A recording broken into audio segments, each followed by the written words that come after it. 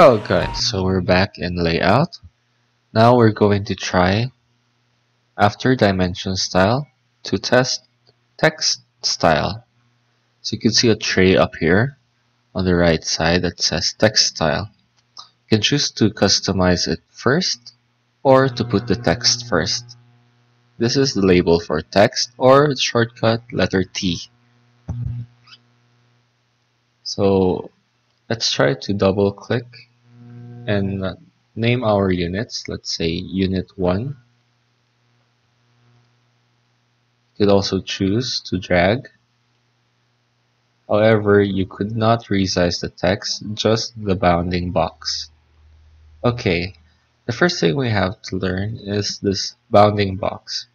So if the text is bounded, you can unbound it up here above size, which says unbounded.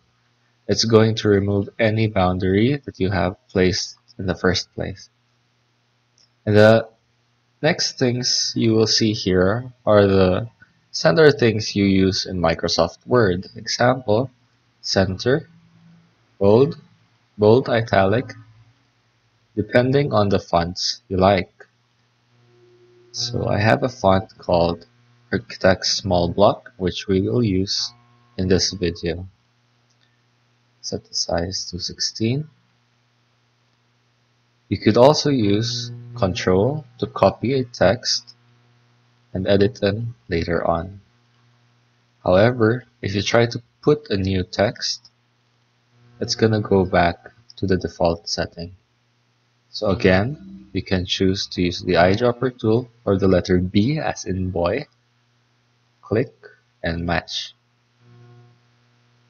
Or click on B, match the properties, and press T for text for your next text. You can erase with the eraser as well.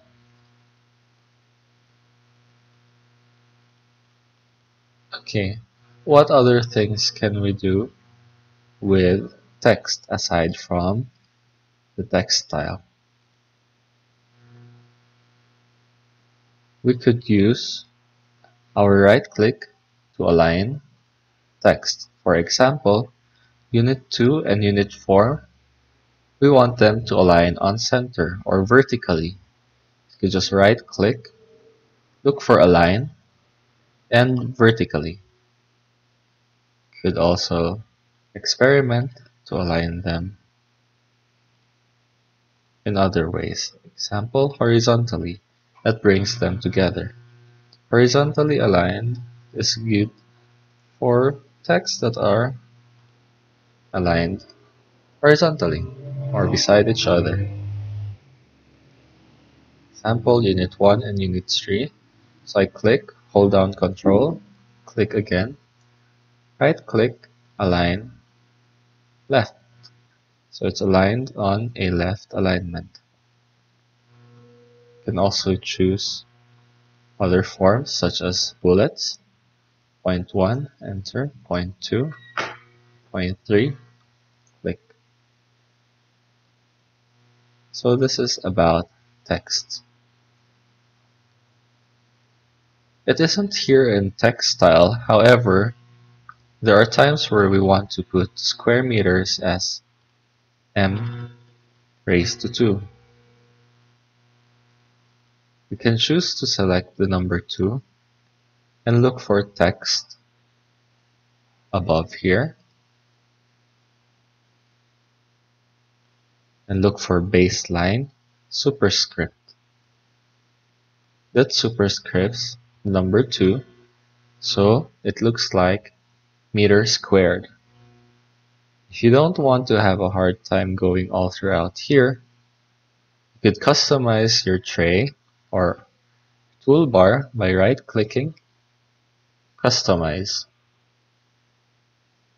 Look for Commands and T, Text.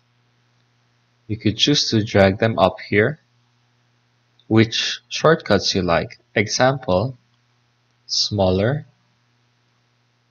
and bigger,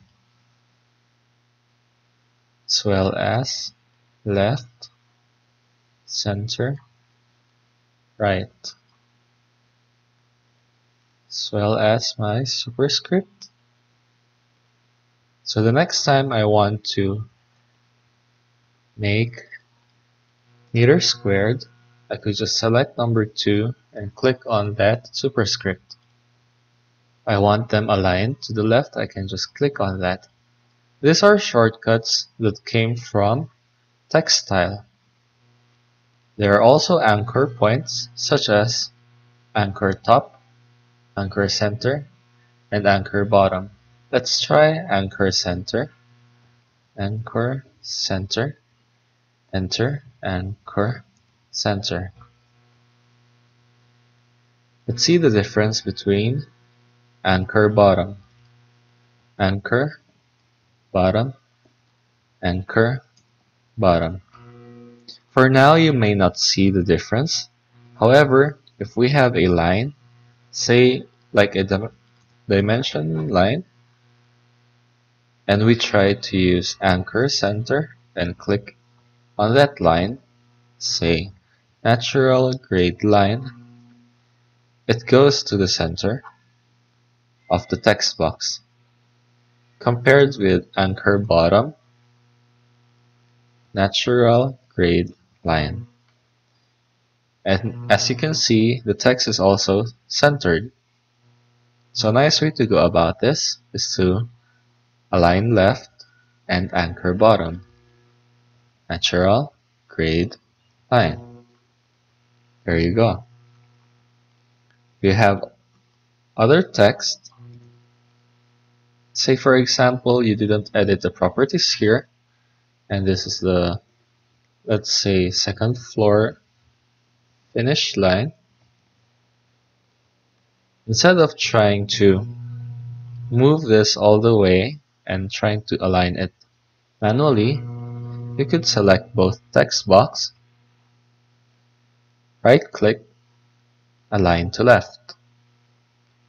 It aligns them together. Layout is always more beautiful when things are aligned together.